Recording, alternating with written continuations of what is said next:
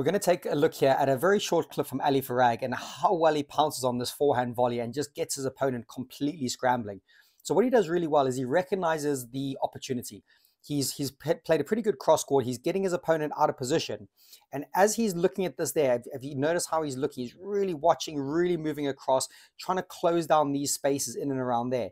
He moves across, and as Garwad hits at full stretch, look at Ali's footwork. Look at that big split step. Really powerful, really pushing off. He'll get his racket up pretty soon after this. There we go. There's that racket up. And look how simple he keeps his backswing. Hardly any backswing whatsoever. And he just takes his racket head directly to the ball. That's what he does so well. He's cutting down the time, cutting down the space.